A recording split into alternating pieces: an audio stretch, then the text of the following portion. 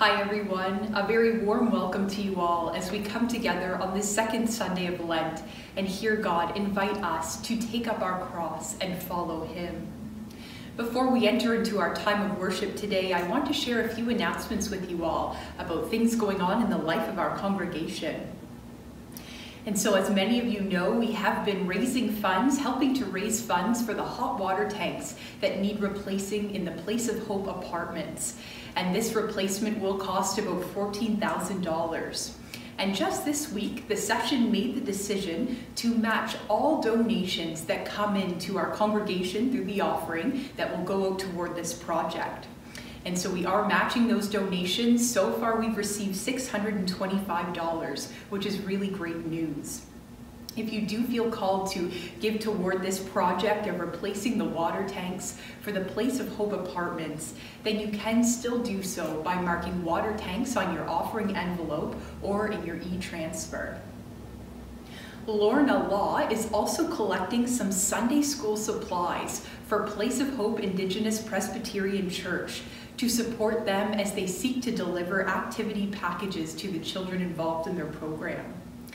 Lorna is very happy to collect craft items such as markers, crayon, construction paper, glue, things like that. And if you would like to donate any items or financially to Place of Hope Indigenous Presbyterian Church Sunday School, then you can do so by contacting Lorna.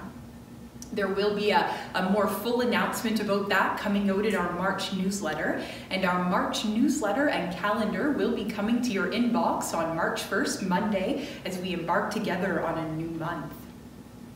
And there are lots of ways to get involved in this month of March in the virtual life of our congregation. And so beginning this week on Monday, we will have youth group on Zoom at 7 p.m. and anyone in grades 6 to 12 is always more than welcome to come hang out with us on Zoom in that time. On Tuesday at 1 p.m. on Zoom, we will have the second session of our Lenten study. And this year for our Lenten study, we are journeying through the You Are Never Alone series by MacIntosh. It is a DVD series. I will have the link circulated to the congregation. If you didn't receive it, then let us know at the church and we'll send it to you. And if you are offline, then I do invite you to call in or log in. I will be showing this week's video at 12:40 ahead of our discussion at 1, and all are welcome to that. On Wednesday morning at 8 a.m., we will have a short time of morning prayer as we center ourselves on God and bring to Him our joys and concerns, and all are welcome to that gathering on Zoom. This Wednesday evening, Ted will be leading a new video series. It's called Unshakable Hope by MacIntosh.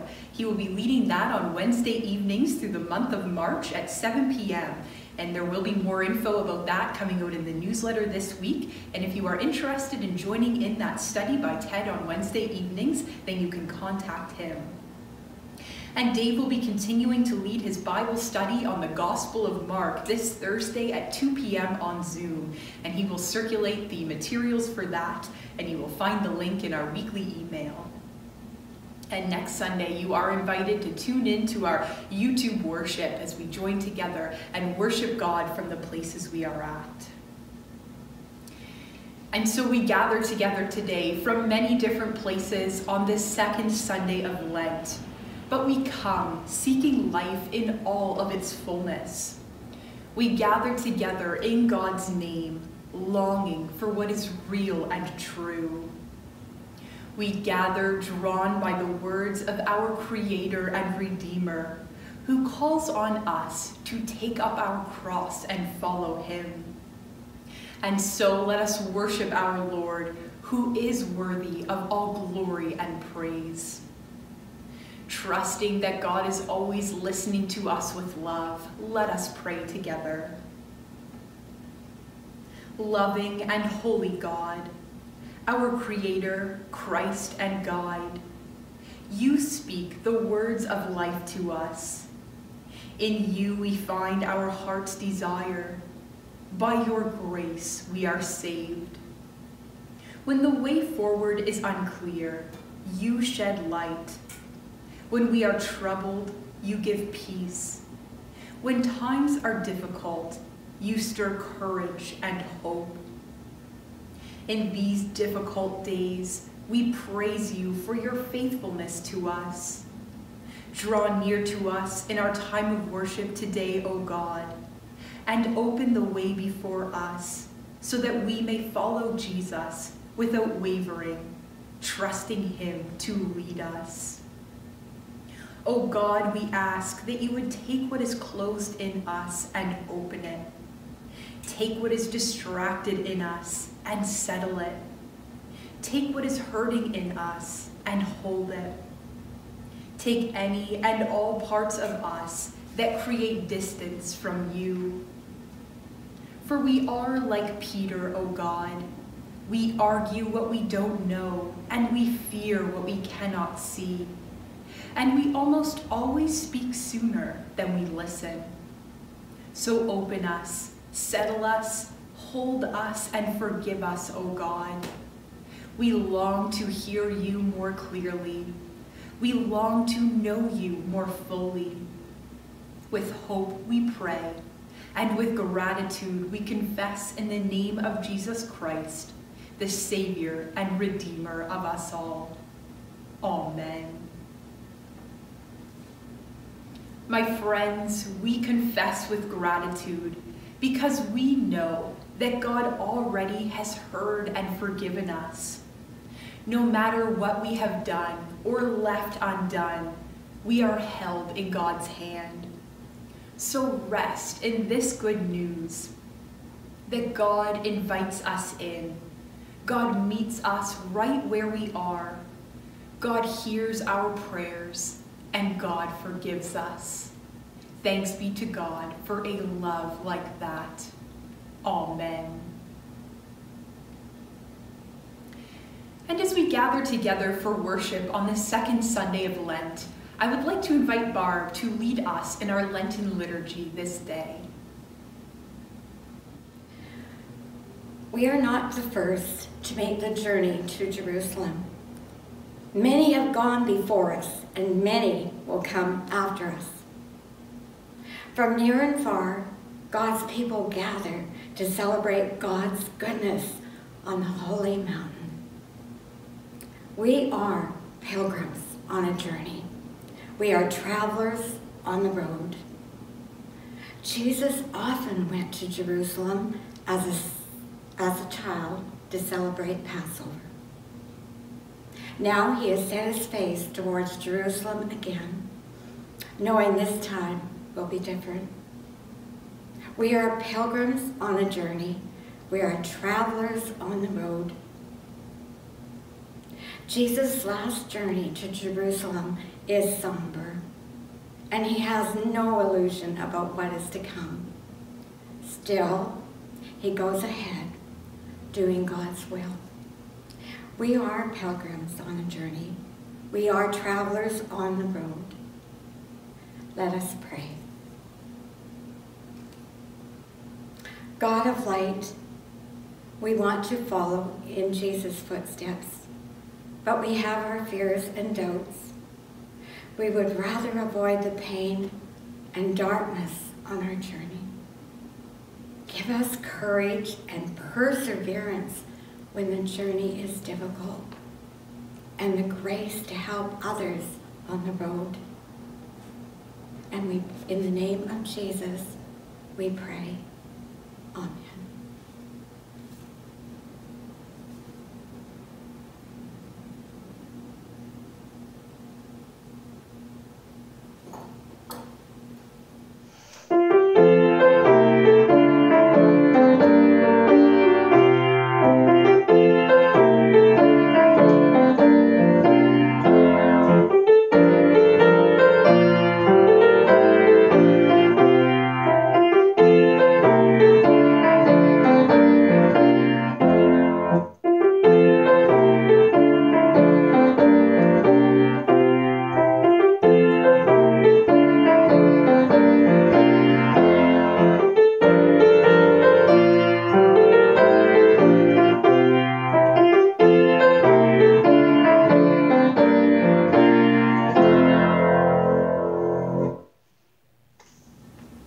As we prepare to hear the scripture read this day, Let us go to God, seeking his wisdom and understanding.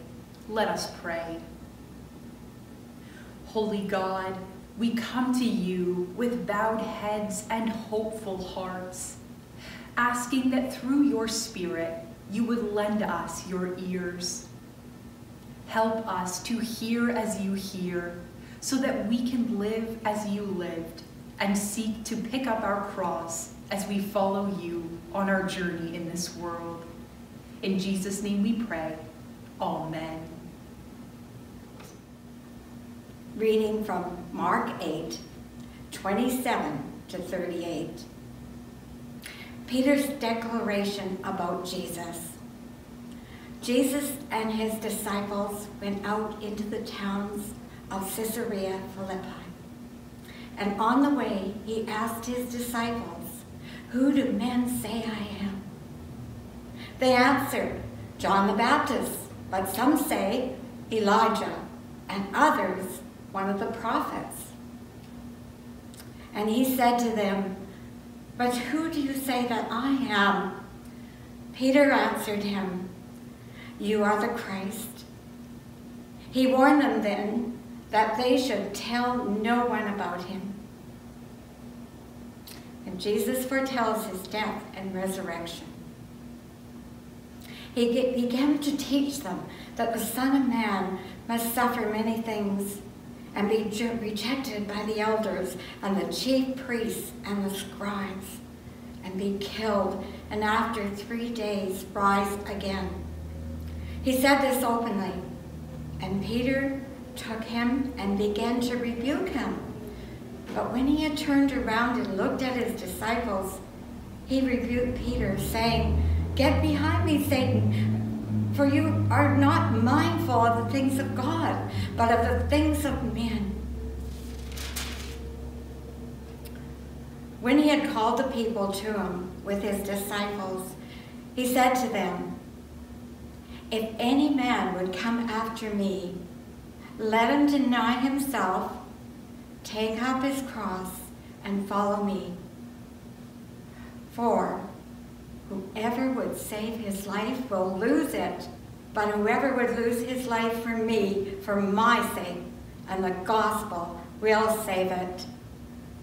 For what does it profit a man if he gains the whole world and loses his own soul? Or what will a man give in exchange for his soul? Whoever therefore is ashamed of me and of my words in this adulterous and sinful generation, of him will the Son of Man also be ashamed when he comes in the glory of his Father with the holy angels." This is the word of God. Amen. Throughout the Gospels, we come to understand Peter as a representative of the disciples, sort of like a spokesperson for the group. Our passage today begins with Peter's declaration of who Jesus is.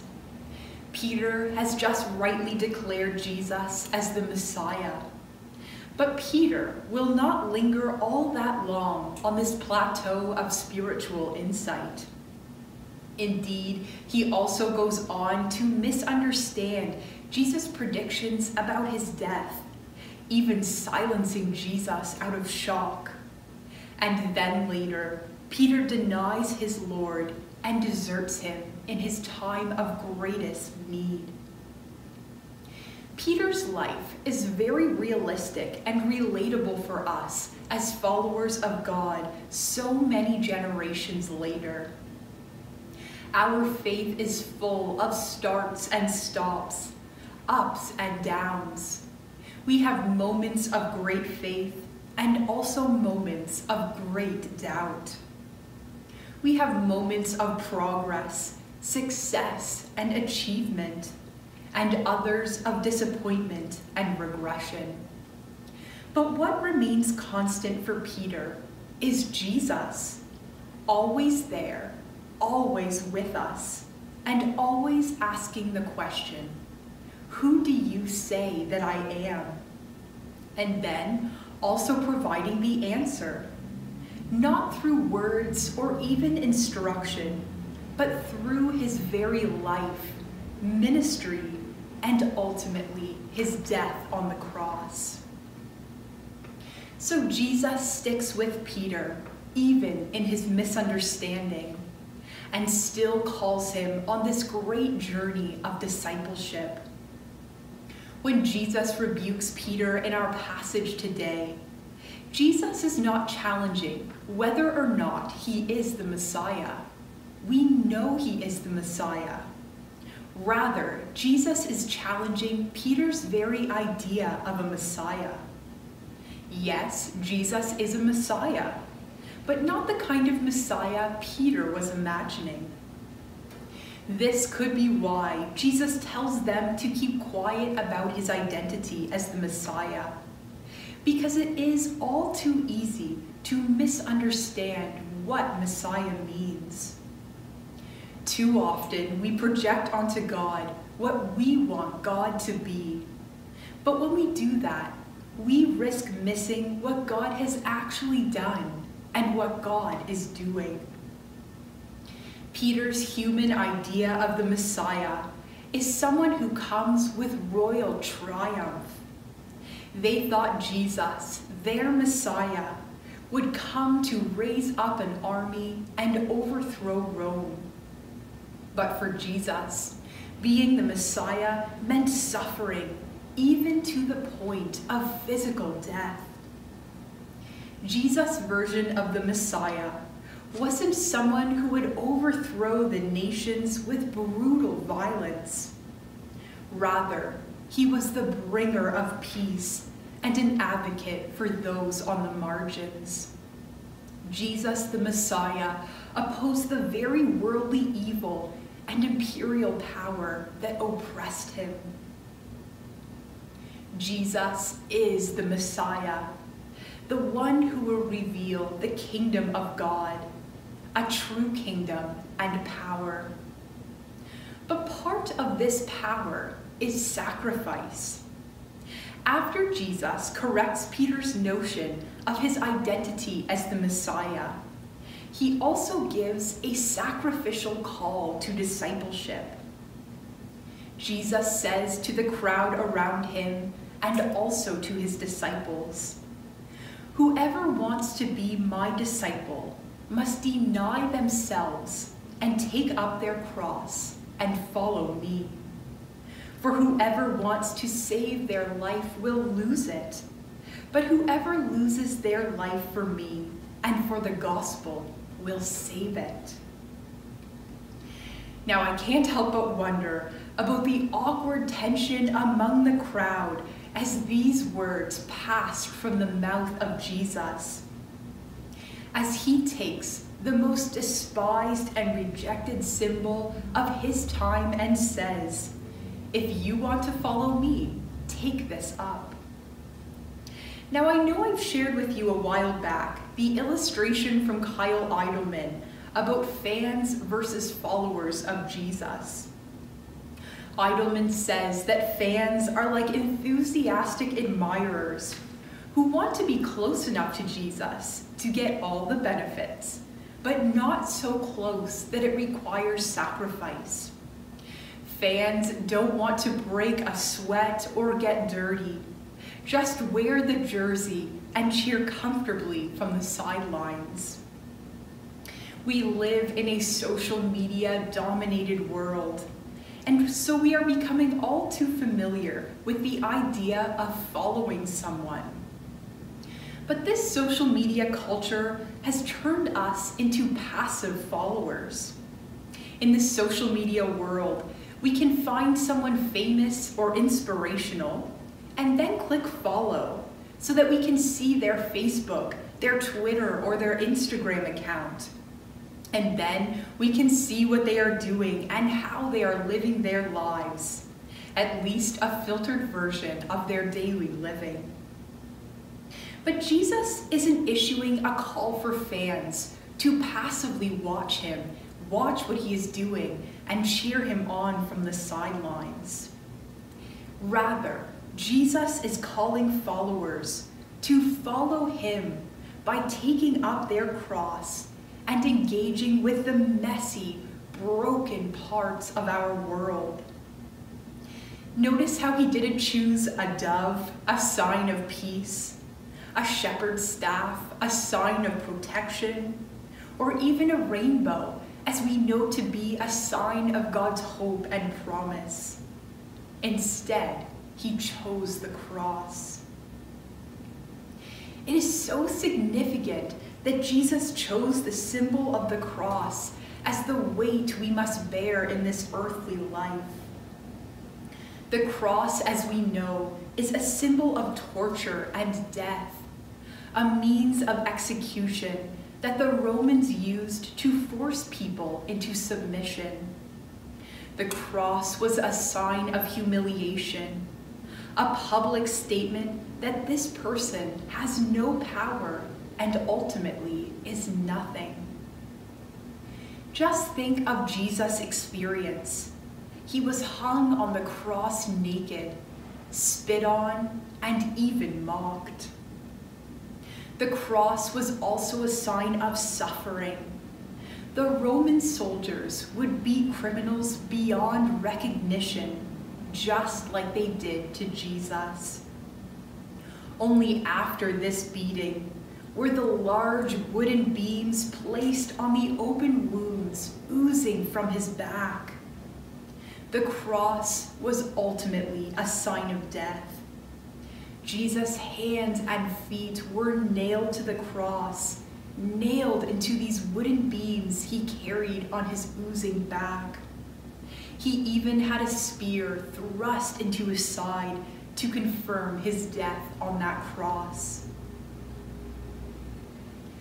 My friends, as you can see, you can't take Jesus up on his offer, his invitation to take up your cross, to pick up your lot in life and follow him, and expect not to suffer in this earthly life. You just can't carry a cross without suffering. Taking up your cross and following Jesus can and will bring pain and suffering. And what is perhaps even more daunting is that Jesus invites us, as we take up our cross, our lot in this life, to die to ourselves. As the great theologian Dietrich Bonhoeffer put it, when Christ calls a man, he bids him come and die. When Jesus calls us to follow him, he tells us to take up our cross. The take indicates to us that dying is a choice we make when we take up our cross. Now, this is not how we typically think about death. We think of it as something we don't choose, something that happens most often against our will. So this invitation from Jesus to deny ourselves, to come and die and take up our cross does seem counterintuitive. It just doesn't feel right to our human minds, much like Peter in our text today. But Jesus is not alluding to our natural physical death. Here is what Jesus means. When we die to ourselves, we do so to our own desires, our own pursuits, and our own plans. When we become followers of Jesus, that is the end of us. When we are dead to ourselves, we don't care what other people think of us, just what God thinks of us. When we are dead, we don't care what our clothes look like, how nice the things are that we have, how much money we have, or how many promotions we've received. When we come and die to ourselves, when we deny ourselves and take up our cross, we are no longer concerned with our own life, but rather it is the ultimate surrender of yourself and all that you have, as you seek to serve God and help bring about his kingdom. Thanks to the gift of the Holy Spirit, we embody Jesus' message, his teachings, and his very way of life.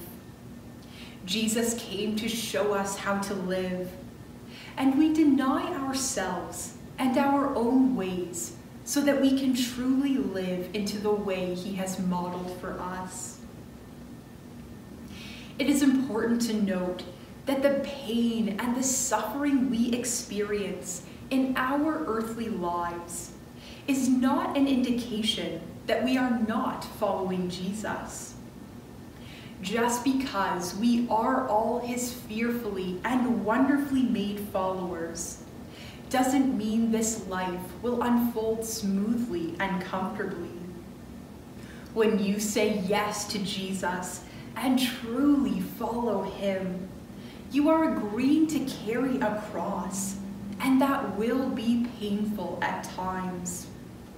But my friends, it will also be so worth it as we follow Jesus even to the place he is preparing for us to dwell in eternity with him.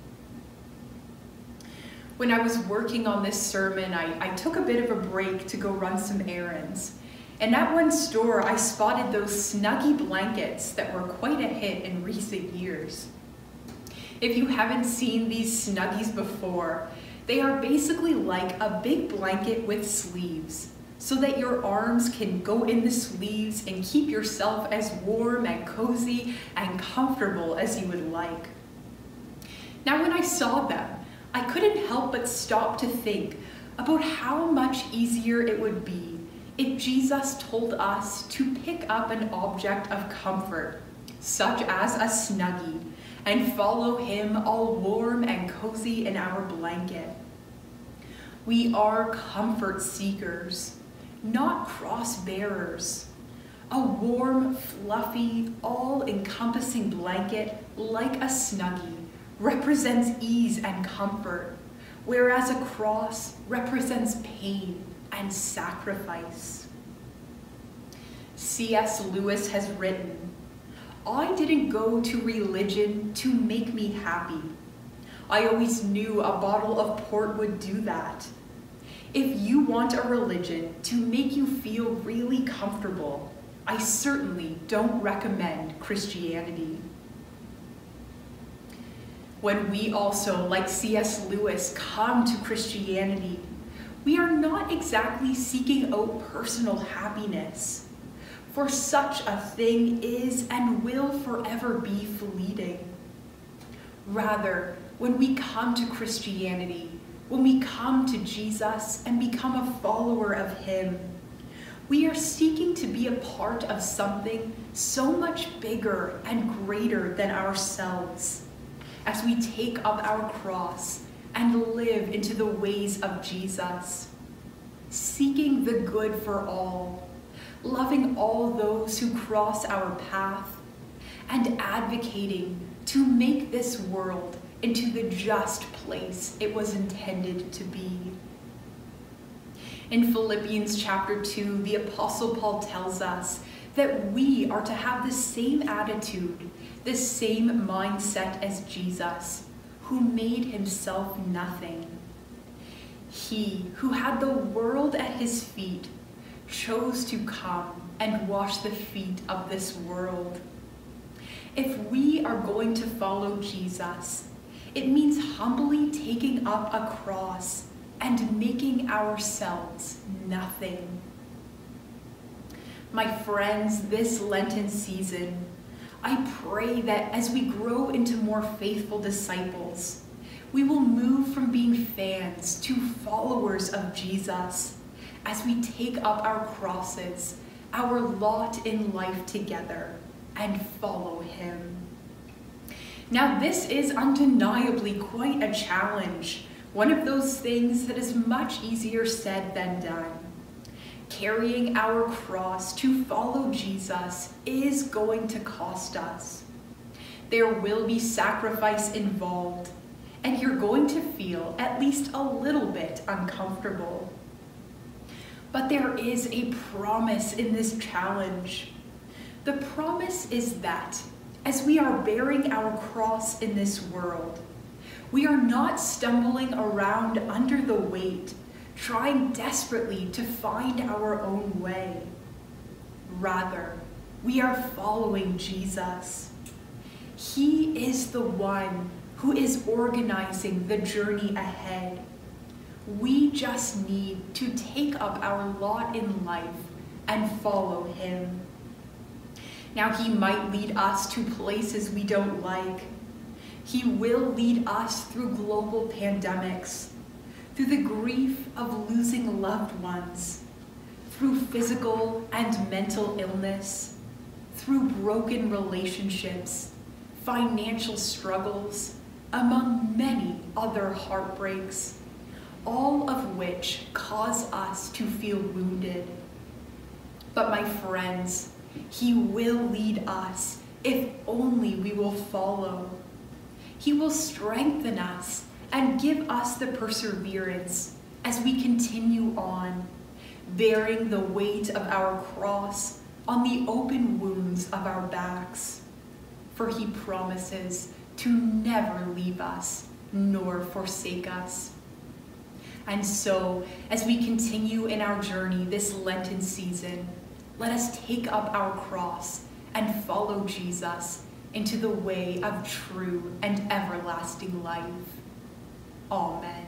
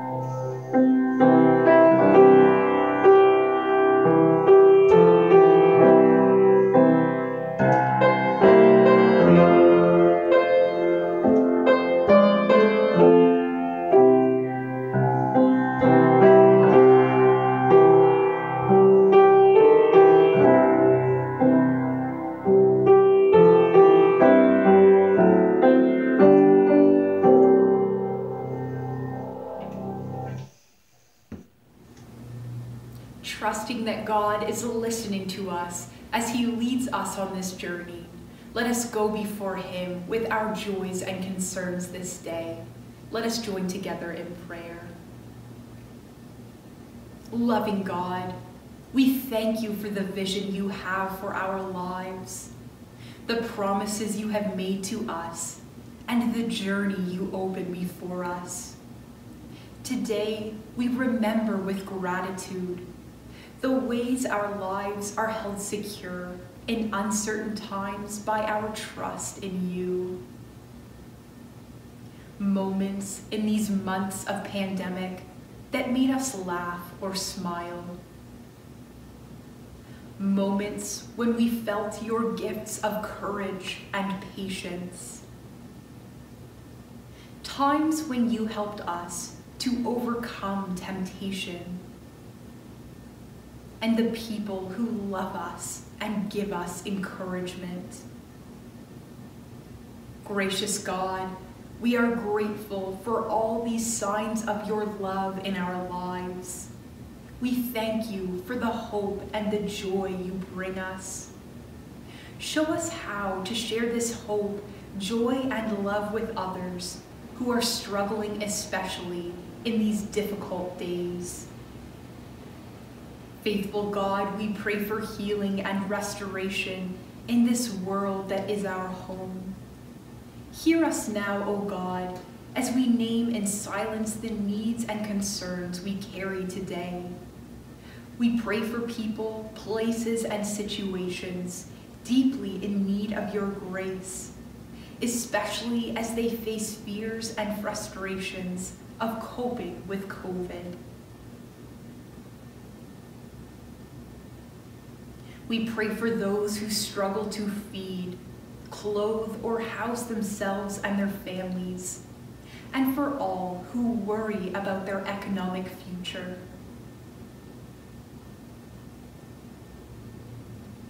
We pray for those who are weak or vulnerable for any reason, and for all who lack dignity and respect in our community.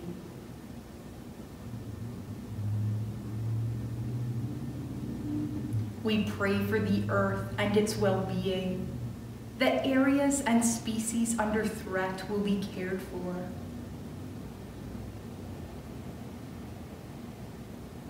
We pray for peace with justice in regions of the world facing turmoil. And we pray for all those offering leadership and service in these times of hope and anxiety, for those planning how to offer vaccines in our community, and for those uncertain about vaccination.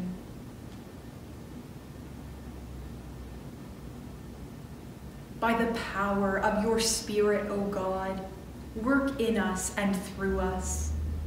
May we bring the light and love of your kingdom into our relationships in our community, in all we say and do. Receive our prayers this day in the name of Jesus Christ our Lord, who taught us to pray.